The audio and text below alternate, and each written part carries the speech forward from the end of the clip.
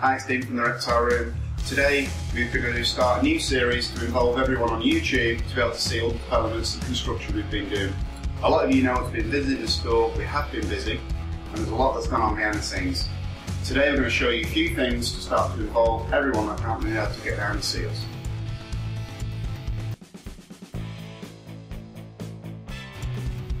This is one of our royal hatchling racks. We do have a volume in here. We have also got some more in our VIP room next door.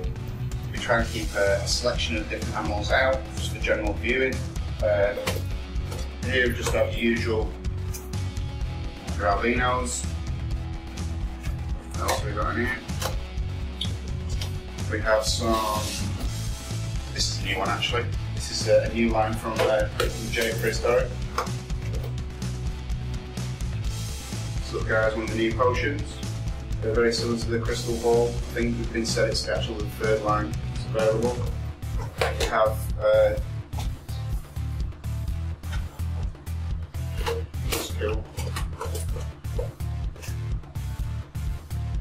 things like here, lemongrass, kind of pretty. Again, we usually keep around 200 in stock, so a lot of you that end up coming through to be able to see us don't think we just have like 40, 50 reels in. We don't, we do have the rest. Split this section down into 4 areas. We're keeping a balance of super dwarfs, dwarfs, Burmese pythons, and mainland reticulated pythons. These we've kept in the racks. Balance is next door. We do have a selection out on view all the time. This particular box is a super dwarf anery, and we've got a super dwarf purple in here. 2 together. We usually try and keep like somewhere in Asia about 35 super dwarfs in, which is quite a large collection really. Again, all from J Prehistoric Pets. Moving over onto your more conventional dwarfs. I actually do like these guys. These are like your genetic scribe things. These are beautiful.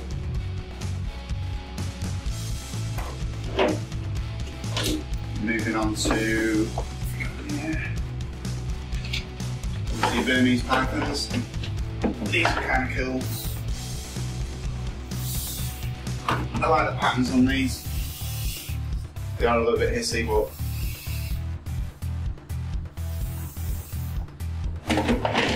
and then we've got in here. This actually is one of the ones we just produced. This is actually a platinum tiger.